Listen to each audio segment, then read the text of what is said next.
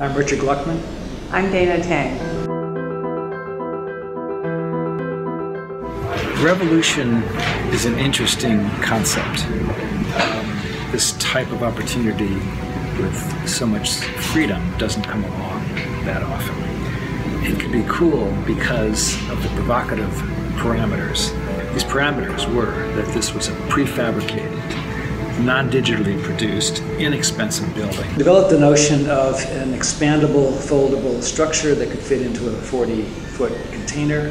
Conceived of it as two overlapping frames, an inner frame that relates to the art and the viewer in the space, and then an outer frame that protects from the elements and allows natural light to come into the space. To create comb-like panels that would be nested together during construction, extracted, unwrapped, hinged to form a stable structure and a larger enclosure.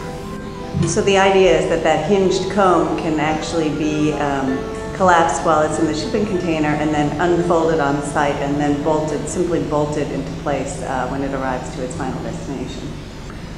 So basically the concept could be distilled down to being a frame within a frame within a frame. Right, both framing the artwork and then framing the landscape and the context of its permanent site. I think it's targeted to a collector or a dealer, but it certainly could go right to a civilian.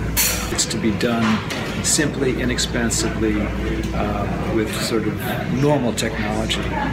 It would be interesting to me, or how the design strategies of this project would evolve.